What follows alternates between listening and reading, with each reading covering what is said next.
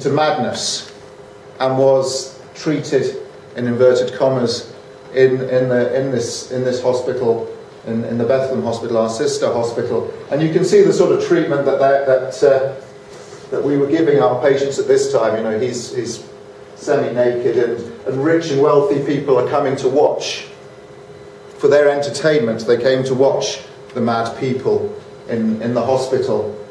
And you know, it's bare floors. There's no proper beds or anything. That is